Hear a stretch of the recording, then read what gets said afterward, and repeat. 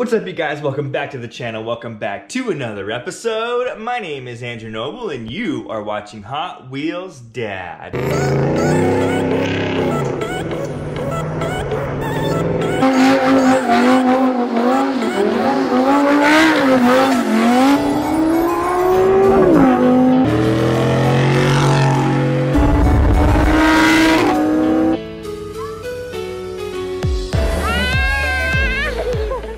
Today's episode is gonna be all about the 1965 Ford Fairlane. As you can see, we have the oil setup here. It's gonna be the first oil change on the 289 V8 that we have. If you're following the build, we've done quite a few things to this car. We've added a new fuel tank to the back. I have a video on that. And then we've done a few little engine things. We did valve covers, new ignition wires, and this beautiful Ford racing air cleaner. So today we're gonna go ahead and just change the oil on this beast. I got a few things already set up. I got a tank to drain the oil in, and then also the tool to remove the filter, and then some engine oil, and then a brand new filter. I'm gonna go ahead and start the drain on here, and I've done a lot of reading on the forums, and what they say is you do need to add a zinc formula to the oil on these older engines just to keep the cylinders and everything coated so it doesn't have any metal to metal contact. So I do have to run to AutoZone and pick that up, but I'm gonna start the drain, getting the oil to drain into this little tank here. This is a pretty cool tank. It basically just drains right into here, and you take this straight to an oil recycling center and they take care of that for you. So let's get that drain started. All right, so the first thing I'm gonna do is go ahead and drain this oil, and basically all I gotta do is let it drain into this oil canister here, like so. Should be good. Basically,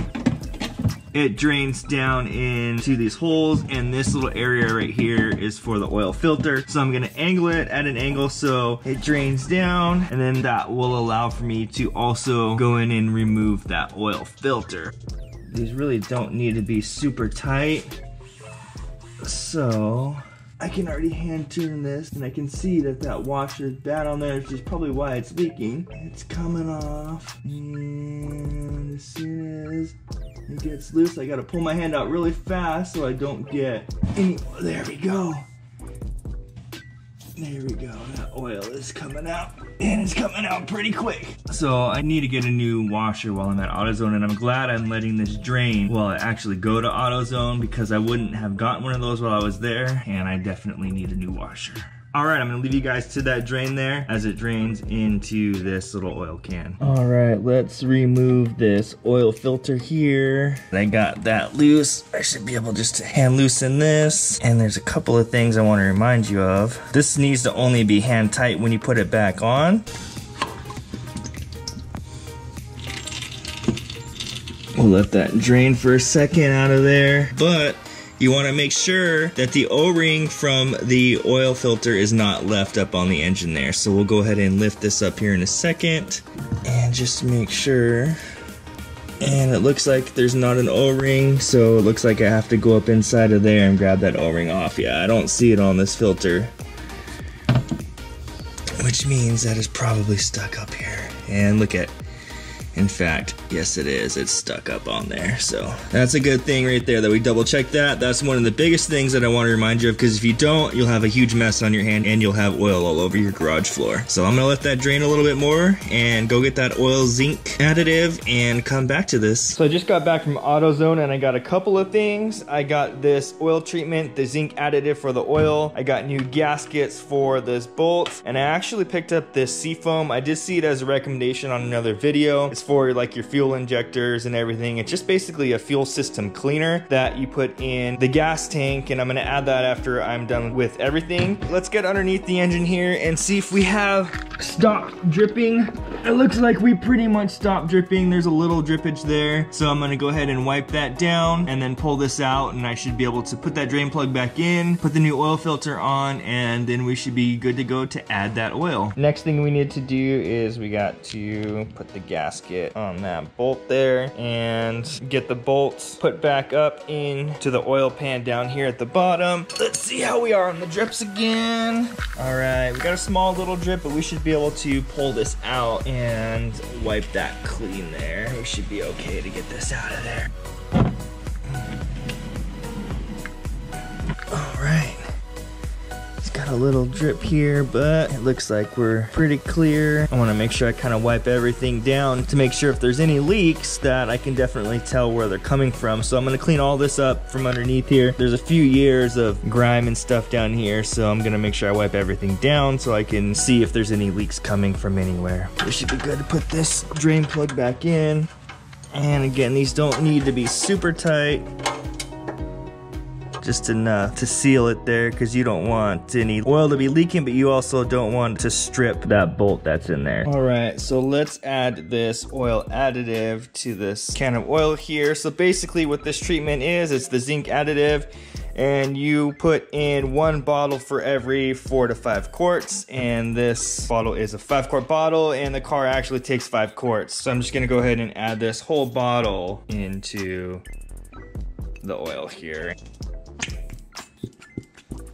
Let that seep in, and that should be good to go. All right, next thing we want to do is replace this oil filter, and what I'm going to do is I'm going to go ahead and lube this gasket up a little bit with some oil, which will allow it to seat and seal properly. I've also seen on the internet some guys fill up these oil filters with oil because sometimes the engine doesn't hold 5 quarts of oil, but the way that it's set up on the Fairlane is it's kind of hard, it's kind of angle different, so if I were to fill that up with oil and tip it to screw on the oil filter, I would end up spilling oil all over the place. So I'm not going to go ahead and pour in any oil. I'm just going to go ahead and grease that up, and then if I need to, I'll just start the engine and allow that to fill with oil in just a few seconds, and then put the rest in. All right, this guy should just come right up in here. There we go, I got that right angle on there, and now I should just be able to tighten this up. And it doesn't need to be super tight, hand tight is fine. You just want to make sure that it's not going to leak on you, but also that it's not super tight on there so you can't get it off. All right, there we go, we should be good to go on that. Now it's time just to add some oil into the engine and start her up. All right, this guy should just pop right off. There we go. Some there. Okay, so how to do a little calculation here. This bottle is 15 ounces, which equals half a quart. This bottle is a 5-quart bottle, so one of these whole things should fit in the engine, which means that if I put in half a quart, I should leave half a quart in here, and then we should be good to go. I'm left-handed, so this is a little bit difficult. Maybe I should go from this side over here. Of course I spilled some oil there. It's me. Let's check that. 1 quart left, so I need to pour another half quart in. So now I just need to wipe up what I spilled down in there like a big old dork. Looks like I spilled some right in here. I did hear it hit. I heard it hit the cardboard down here, so hopefully it kind of went straight through here. Let's see. I know it landed on some of this here. Hit this, hit this. All right, let's pull this guy out of there. And put this guy back on.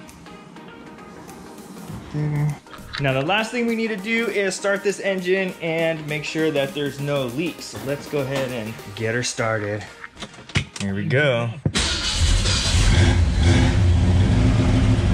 Alright, started up pretty good. Let's go check to make sure there's no leaks or anything spewing out.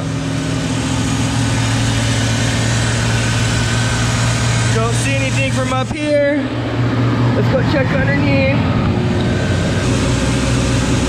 I don't see any leaks or anything from under here. Looks like we are good to go. All right, I didn't see any leaks or anything down there. Nothing is leaking from up here. Nothing is leaking from around here, so we should be good to go. The last thing we need to do is check the actual oil. So let's check that oil level to see where we're at. Let's wipe that down.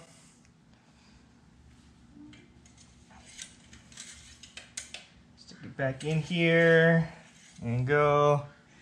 All right, we are right at that full mark, so we're perfect. Yeah, and that oil looks clean, definitely looks cleaner than what the oil looked like before. So we are good to go. And of course, it's me, so I'm going to double check, just because it's me doing this.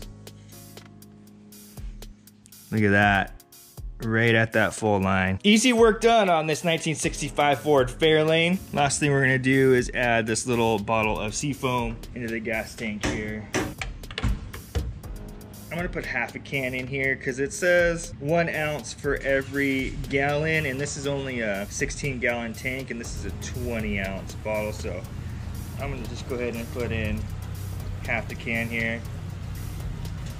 All right, that should be good. All right, you guys, that's it for this episode of Hot Wheels Dad. I hope you enjoyed the oil change on this 289 Ford Fairlane. Please give this video a thumbs up if you like this content, and go and check out the rest of this build. I've done quite a bit with this car since I received it, so go ahead and browse the channel and check those out. Check out my social pages, Hot Wheels Dad, on Instagram, Facebook, and TikTok. Always remember, you are the maker of your own story, so don't forget to make it legendary. Catch you guys in the next one. Peace.